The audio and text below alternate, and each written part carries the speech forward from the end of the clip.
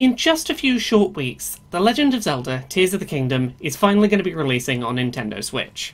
A direct sequel to Breath of the Wild, there's a lot that's still a mystery about Link's next adventure, which will seemingly see the series protagonist travelling up to the sky, deep below the earth, and creating mechanical monstrosities everywhere in between. It's fair to say that, as Tears of the Kingdom's release approaches, my obsessive love for the Legend of Zelda series has been reignited this past few weeks.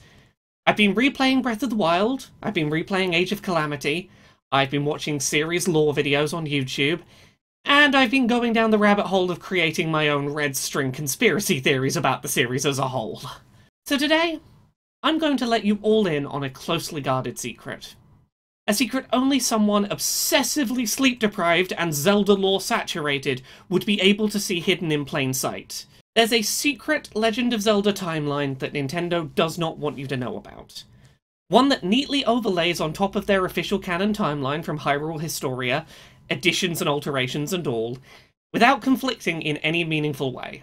Today, I let you in on the secret of the left-handed, right-handed, ambidextrous Link timeline split in the Legend of Zelda series. So, let's start off with the official information about left-handedness in the Legend of Zelda series. This is the information that you probably know, and the way that you were probably brainwashed into thinking about this information.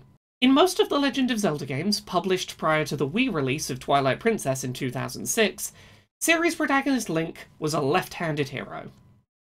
When Twilight Princess was ported from the GameCube to the Wii, which is a motion-controlled console, Nintendo decided that, as most players of the game would be right-handed, it made sense to make Link right-handed so that players could swing their right hand to swing their sword, and feel in sync with the hero of the series. They achieved this by flipping the entire game world, creating a mirrored version of their entire video game to mechanically make Link right-handed. The next mainline entry in the series, Skyward Sword, was also a motion-controlled game, this time with more of a focus on one-to-one sword-fighting motion. As a result, Link was kept right-handed. While the next mainline entry in the series, Breath of the Wild, was no longer motion-controlled, Link remained right-handed in the new title. Link was now officially right-handed in the mainline console series going forward, as this mechanical change for two motion-controlled games was just considered canon for consistency in all future Zelda releases. Seems simple, right? Well, no. Because I have been doing a lot of research on this topic, and I think there is a lot more at play here than a simple mechanical change. I think something happened that created a new canon for the series, in lore, with narrative explanations, and it's nothing to do with, any of the reasons Nintendo have told you. The simple narrative Nintendo would have you believe doesn't account for the fact that A Link Between Worlds doesn't feature a right-handed Link, despite being released after Skyward Sword and Twilight Princess. Nor does it account for the fact that, and nobody talks about this, there's an entire branch of the official Zelda timeline in which Link is ambidextrous, a trait that never appears outside of that one timeline split. So sit back and let me tell you a tale of the Legend of Zelda timeline, and how Link's dominant hand is actually, definitely, an important plot point to understanding the series lore. So, let's start off with Skyward Sword. Skyward Sword is the first title in the Legend of Zelda timeline, as we currently understand it. You could argue that there was a legendary hero that existed before Link in Skyward Sword, the hero who fought alongside the goddess Hylia in Legend, but there's debate amongst Zelda historians whether that hero is Link himself, because of time travel elements that are present in Skyward Sword's narrative. In absence of evidence, we're going to assume for today that Link is the first hero of Legend in the series. The version we play as in Skyward Sword is the first canonical hero. In The Legend of Zelda Skyward Sword, Link is a hero who is manipulated into his destiny by the intervention of the goddess Hylia, reincarnated in the form of the mortal Zelda, placing challenges in front of him that will develop a balance of courage, wisdom, and power, three attributes he would need to wield in equal measures in order to use the power of the Triforce without it splitting, granting 1/3 of its power to three different people who each embodied one of its three elements. In order to keep it whole, and to wish for the destruction of Demise, the root of all evil in the Zelda series, Link was moulded to be able to wield the Triforce in its entirety. Skyward Sword's incarnation of Link is right-handed, a trait that we see at the very beginning of the series, that then disappears after this title for a fairly long time. I think we can look at the events of Skyward Sword and see the events that set us up onto the left-handed Link timeline initially. In Skyward Sword's finale, Link battles against the Demon King Demise. While Link does defeat Demise in battle, the victory is somewhat short-lived. Demise places a curse on Link and Zelda, forever locking his hatred and his malice into a cycle of rebirth that would see himself face off against those with the blood of the goddess and the heart of the hero across the eras to come. Now, I'm not going to argue that left-handedness is evil. Far from it. As an ambidextrous person myself, who was probably meant to be left-handed, but had it forced out of me by early formal education, I recognise that the idea of left-handedness as connected to evil is a bit of a nasty historical superstition, one that was used to marginalise and to other people with a harmless difference from the norm. However, I do think that the idea of left-handedness connected to sources of evil is interesting in the context of the Legend of Zelda series. It's not because I think Link is evil for being left-handed, or that being left-handed would make Link evil, but because I believe that Demise is evil. And I think that this is an inversion of that particular left-handed evil trope. Upon his defeat, the remnants of Demise's energy are locked inside the Master Sword, the blade of evil's bane, and the only weapon capable of defeating the forces of darkness. Link is locked into a cycle of reincarnation, where he is going to need to wield a sword containing the remnants of pure evil, and the only blade strong enough to keep that evil at bay. In my eyes, there's a beautiful symmetry to the idea that left-handedness in the Zelda series is almost an inversion of the left-handed evil trope, as the series' hero is constantly reborn in a cycle where his left hand is wielding both the imprisoned form of a primal evil, but also the means to defeat said evil. Link's left hand is the weapon he uses to seal away darkness. Left-handedness is a heroic trait from this moment forward. Link's dominant hand, once he is reborn into this cycle of rebirth, is the hand societally associated with evil magic, but is conversely often the only hand capable of saving the world from right-handed forms of true darkness and malice. So, Link is originally right-handed, but I'm going to argue here that the reincarnation curse and Link's descendants' proximity to fighting evil cause our hero to be left-handed from here on out. It's not because he's evil, it's because he needs to use his left hand to defeat evil. This holds true in the Minish Cap, where Link reincarnates for the first time as a left-handed hero, as well as Four Swords, where Link remains consistently left-handed across being split into 4 versions of himself. No matter how many versions of Link you create, he's gonna be left-handed, that's just how things are. Then we reach Ocarina of Time, the point where the official Hyrule Historia version of the Zelda timeline splits, and the first place where our Link-dominant hand timeline splits also. Ocarina of Time itself is pretty self-explanatory in this timeline. Link is reincarnated left-handed as usual, and tries to save the world. It's how this story ends that sees the dominant hand timeline split, and this is where things get a little complicated. Let's start with the adult Link timeline, as this is the easiest one to explain. Link goes back to his childhood, leaving Zelda in a timeline where the hero is absent, but Ganondorf is defeated and sealed within the Sacred Realm. For a long time, Link doesn't reincarnate, necessitating the Great Flood of Hyrule due to the hero's absence. When Link is eventually reincarnated, the reincarnated Link is once again left-handed, as dictated by the cycle of reincarnation. In Wind Waker, Phantom Hourglass, and Spirit Tracks, the cycle of reincarnation is unaltered. Next, let's talk about the Child Link timeline, the only timeline split where we return to right-handed Link, but not immediately. In Majora's Mask, we see Ocarina of Time's Link returned to his childhood, where Ganondorf is captured and imprisoned, leaving Link free to visit the land of Termina, a strange otherworld where things that we know are twisted and changed beyond recognition. Now, this is where my theory is going to take a bit of a wild turn. I'm not going to argue that because Termina is a weird, mirrored otherworld, that's somehow how we end up with right-handed Link after this. No. I believe there is a secret timeline split that Nintendo doesn't want you to know about, which takes place in Majora's Mask. We know from Ocarina of Time that time travel in the Zelda series creates split timelines. When a person travels back in time, they're not erasing the future that was, writing it over with something new by changing that past. For the adult Link timeline to exist, as a split from Ocarina of Time, where Hyrule continues on without Link because he's left to go back in time and return to his childhood, we need to understand that travelling back in time in the Zelda series creates a split branch in time, leaving behind a world that continues on in your absence. This is important, because it means that, in Majora's Mask, every time that Link travels backward in time to give himself more time to save the residents of Termina from the falling moon, there's only 3 days to stop it, Link isn't actually rewinding time. He's not undoing the events and starting over, making it so that the moon never falls on the town.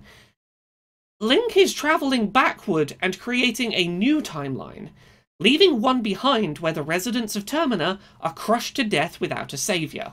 So, here's where I think Nintendo is hiding something from you all.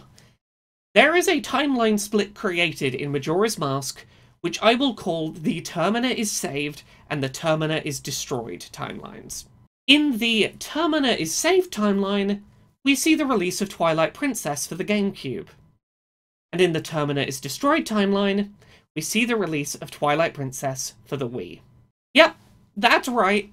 I'm going to argue that the two different versions of Twilight Princess are both canon, depending on the outcome of Majora's Mask. So, I'm going to need to emotionally put my tinfoil hat on for this one, but bear with me. In the timeline where Termina is destroyed, there are some survivors. Not everyone stuck around the town until its last moments, and those smart enough to leave while they still had time remember the events of the final few days. They remember the sudden arrival of a stranger, wielding a sword in his left hand, promising to fix all of their community's problems, big or small, on his way to saving the world from destruction. They remember watching some of their loved ones refuse to leave Termina, confident that this young hero would save them if they just had faith. They watched as, at the last moment, the hero vanished, abandoning the community to its dark fate. In this timeline, not much changes in Hyrule. Termina obviously is impacted, both metaphorically and literally, but Hyrule itself is relatively unharmed. What does change, unfortunately, is sentiment toward left-handed people. Word spreads of the hero who abandoned the world, and every retelling states he was left-handed. Stigma against left-handedness begins to spread. What I am arguing here is that, in Twilight Princess on the Wii, Link isn't actually right-handed. He's left-handed and forced to use his right hand regardless. Now, you might be sat watching and thinking, this is ridiculous. This doesn't hold up to a few seconds of critical thought. And you might be right. But I do have more evidence for this theory that I do want to present you with, because I think there is more evidence than you might expect for this.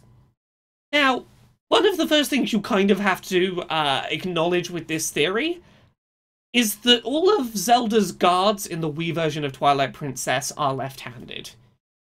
Now, some might argue that they're all left-handed purely because they were right-handed in the GameCube version, and that version was lazily mirrored to make the Wii version, but I think there's a lore reason for this reversal that might be more compelling. While anti-left-handed sentiment spreads across Hyrule, Zelda and the lineage of the royal family remember that their chosen hero over the ages has always been left-handed. Zelda is not swayed by this disinformation campaign, and still sees the idea of a left-handed knight as an honourable position, and one connected to the history of this land's greatest heroes. Zelda commands her knights to wield their swords in their left hands, out of respect for tradition, and in the hopes that if the hero is reborn under her reign, he will find himself in a position to learn to wield his blade in a way that he will be most skilled. Lastly, to finish off the Youngling timeline, Four Swords Adventures obviously takes place in the GameCube / left-handed / saved Termina branch split of the child timeline. He's left-handed. It just goes on that bit of the split because he's left-handed. And that's child timeline done. Lastly, let's talk about the timeline that takes place where Link dies in Ocarina of Time, because this timeline split is fascinating both for Zelda lore reasons, but also for dominant hand lore reasons. Link dying should not be able to coexist with the other timeline splits in Zelda canon, as that event occurring should prevent the timeline in which Link defeats Ganondorf in Ocarina of Time. The timeline where Link dies exists because of player action, and is able to be a split rather than the only canon progression path, because the player can retry their save. Gameplay-wise, this is how the Link dies, timeline split can exist. This suggests that reloading a save after death is akin to time travel.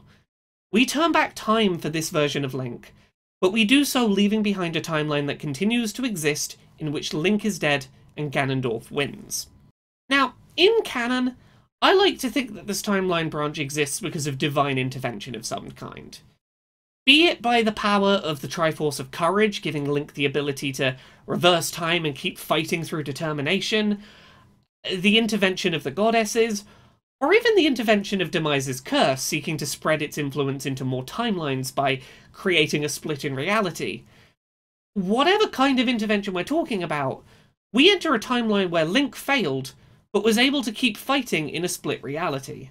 This kind of breaks the timeline a little bit, because this should not be able to exist, and that does some funky stuff to reality. In every single game in the Link Dies timeline branch, Link is ambidextrous.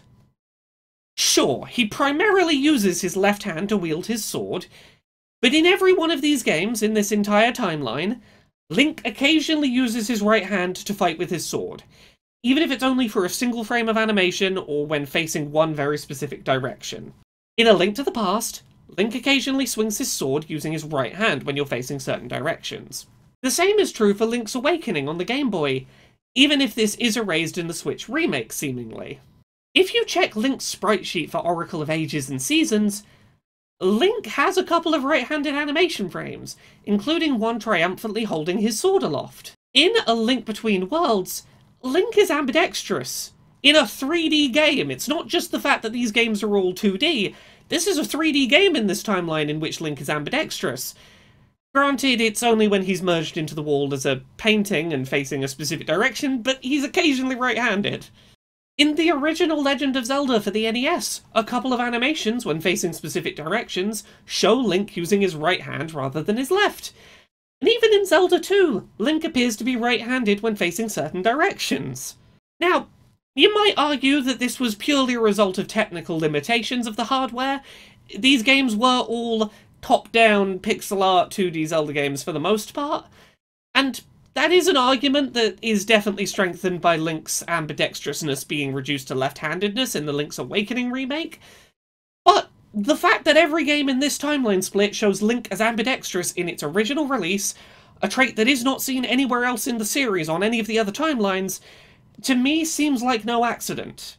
Now, I'm still puzzling out exactly what it is about Link's death that causes the ambidextrous timeline split. I'm confident that this timeline split exists, and that with the help of all of you down in the comments we can work out exactly what lore explanation that is for a timeline full of Links that mostly use their left hand, but occasionally use their right hand in limited situations. There's gotta be a reason, because it's too consistent. And with that all done, that leads us to Breath of the Wild, and I suppose speculating about Tears of the Kingdom.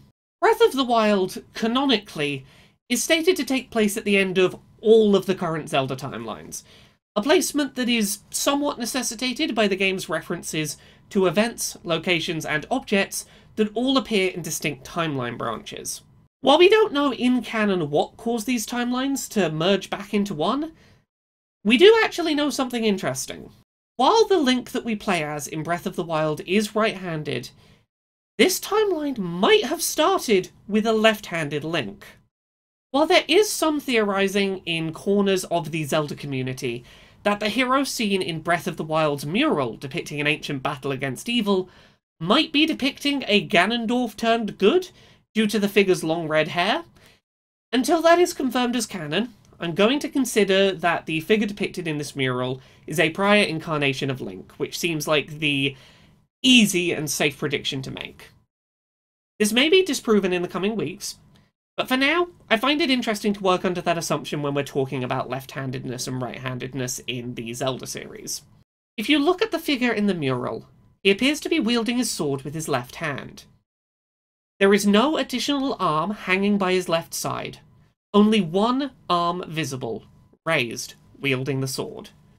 I think there was a Link at the start of this timeline convergence who was left-handed. Now, I don't have all the answers as to why Link is right-handed by the time that Breath of the Wild rolls around.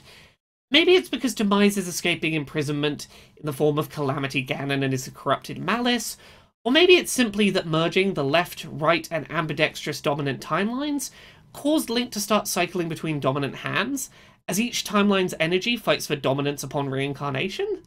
I won't pretend to have all of the answers, but I do believe that Nintendo is hiding the existence of the dominant hand Link timeline splits from the Zelda fanbase, and that with your help, and conspiratorial ramblings, we can solve this clearly intentional puzzle as a community.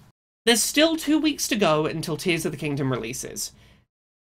I need something to fill the time, and I suspect many of you are in the same boat, and thinking way too hard about the story reasons for hand dominance in the Zelda series is about as productive a way as I can think to spend that time. The alternative is I just keep clicking refresh on YouTube looking for more lore videos to watch, and like, at least I can contribute something intelligent to the conversation this way.